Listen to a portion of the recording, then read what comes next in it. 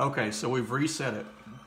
Now what it's going to do is it's going to turn your monitor off because it's put it back to factory specifications as if you just pulled it out of the box. So you're going to want to hit your function, go to your menu, and go right here to external settings, because it just seems easier to me to have the external monitor when you've got the radio flipped over. So soft version, calibration, reset. I must have bumped the wrong one. Let's take a look.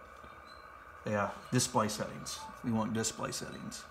We're going to go to external monitor, and then we're going to turn it on. And the monitor should come on. There we are. All right, now I can use my mouse. So, here we are. Back it up, back it up. Now I've already set us up to a legit 11 meter frequency. This is where the real test comes in.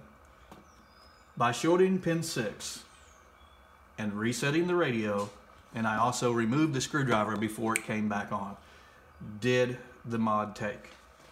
All right, let's see. There will be a modulation here if it takes. If it doesn't take, you're going to get no modulation, and your transmit light will just flash as it does on any general coverage frequency.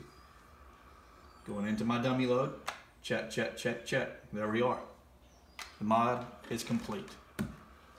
Now, from here, the next thing to do is do everything in reverse. Go back on with both plates. All the screws go in. Be extremely careful. You're literally only putting a fraction of an inch-pound on these things. So pay attention when you take them out, put them back in with the same light torque. And make sure you have a very good screwdriver tip that fits it, so you don't strip out the head either. Okay, so we have a modded radio now. The only thing that we have left to do is we're going to have to put all our settings back in, one way or the other. We're either going to have to load them through the SD card, or in my case, I've memorized all my settings. So I'm just going to go back through and set all my settings manually. But we have a modded radio now. Once we get her back together, get all our settings set back up, we now have an open transmit, which is what we're after. So I hope this helps some people.